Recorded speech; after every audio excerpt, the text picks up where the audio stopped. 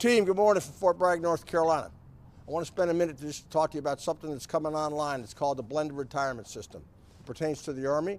It pertains to America's Army Reserve. It pertains to you. It pertains to your family. This is about financial planning, about planning for the future, and about paying attention. So listen carefully. Over the next several months, you are going to get briefed in some detail on the implications of the new Army blended retirement system, the program, as it pertains to you and decisions you need to make in your own life, financially, and for the future of your family. Pay attention, because you're going to have to make decisions based on the briefings you receive and the choices that are available to you.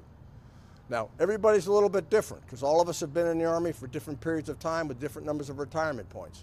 If you're very senior and if you have a lot of retirement points, you may not have the choice and you may not even need to be briefed. But everybody should make sure they understand whether or not they should be briefed and whether or not they have decisions to make. The bottom line is this.